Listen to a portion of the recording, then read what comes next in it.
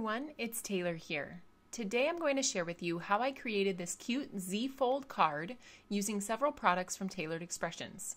We'll be starting with the Hot Flash Grumplings and coordinating dies, along with the On a Limb branches and leaves, the Stitched Cloud Duo, and the Here Comes the Sun stencil.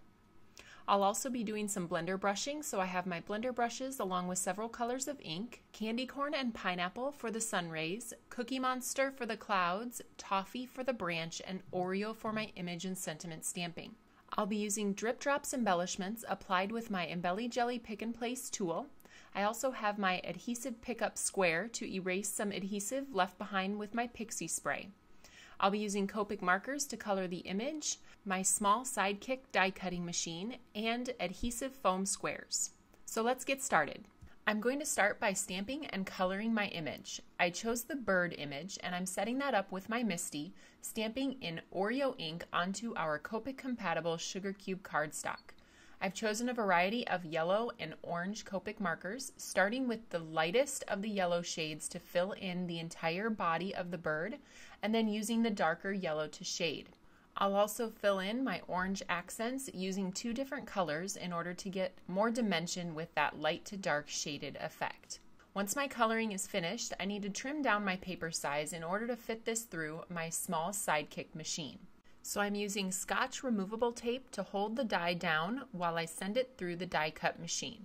Once the image is die cut, we can set that piece aside and begin on the card base. I'm cutting an 8.5 by 11 sheet in half and then scoring down the center at 4 1/4. Once that's finished, get a nice crease and then you can open it up and score again on that small dot halfway down the front of your card base. Then you're going to flip that back so that you have a Z-fold opening. Now we're going to stencil over the front of our card. I need pixie spray in order to hold this down because of that extra dimension with the flap. And so I've added that pixie spray along with purple tape around the edges to keep that in place on the entire card front. I'm starting with the lighter pineapple ink and shading across the entire stencil with that color, and then I'll come in with the darker candy corn color and use that right around the center of those sun rays to create some extra dimension. Now you can see when I take that off what that looks like when you open the Z fold and you have a white space on the inside. I'm also using my adhesive square remover to get off any excess residue left behind by the pixie spray. Now I'm going to die cut some additional pieces. I have On a Limb leaves die cut from Lime Zest cardstock and the On a Limb branch from Toffee cardstock. I'll be adding some Toffee ink with my blender brush for extra dimension and using a YG17 Copic to add some dimension to the leaves by flicking across the edge. I'll be adhering the branch at the bottom right of the card and then arranging my leaves in place. Once I find where I want to put them, I put my adhesive down and then use my Embelly Jelly Pick and Place tool to pick up the small cardstock pieces and place them over my adhesive.